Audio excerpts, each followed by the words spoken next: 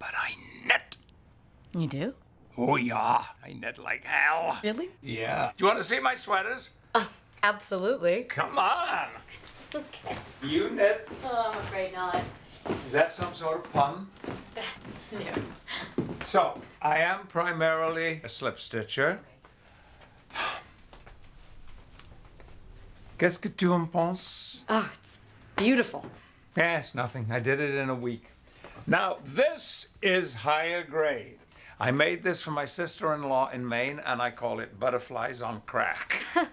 It's cotton fair isle, double hem, and it's subtle, but it's kind of complicated. I need to get a hobby.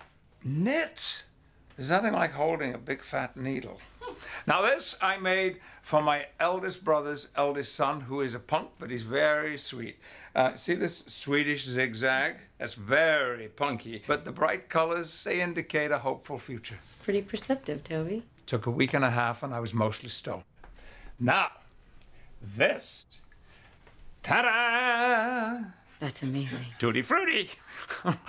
I made this for my mother, which is strange because this is kind of a frightening sweater. And I thought maybe she was too old for it, which proved to be true because she died before I finished. Oh, she would have loved it. I want you to take it. Oh, I couldn't. Yeah, of course you could. You will. No. Look, I have no use for it, and I want you to have it because you haven't had sex for 7 months, and that is a scary concept. It's true, but I can't take your beautiful sweater. Don't insult me. It's a gem. A corrugated ribbing. You should take it.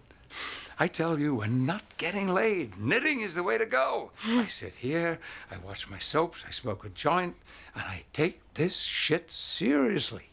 You are very different from anyone I have ever met, Toby.